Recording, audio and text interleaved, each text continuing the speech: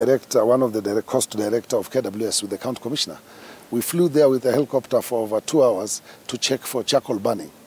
You could notice the charcoal where people are burning, but because of the canopy of the forest, you cannot really detect people very easily. Then, from where you sit, as the governor, as the person in charge of Kilifi County in the devolved unit, would you recommend for the reshuffle of top security organs who are serving currently in your county? In view of what has happened, I think the national government should to look into the security apparatus in Kilifi. Some of them are quite new. You might blame them for nothing. Probably they need to look who was there from 2019.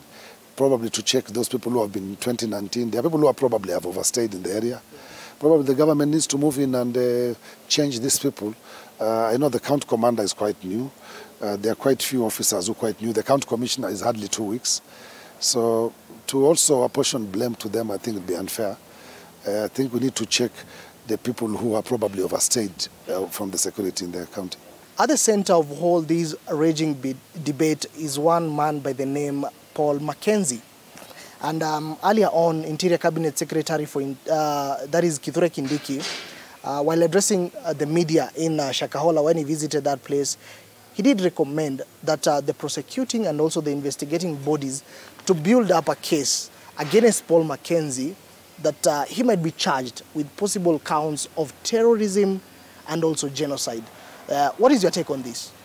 I don't know. I don't want also people to call it terrorism, because once you call it terrorism and that this thing have now catched the world attention, probably might paint Kilifi as a terrorist zone, which will not be very fair for tourism, especially for us who rely on tourism. Kilifi relies on tourism, and Kilifi is safe, apart from this incident of Mackenzie. So I would say they build a case on very strong grounds to make sure that this guy doesn't go scot-free.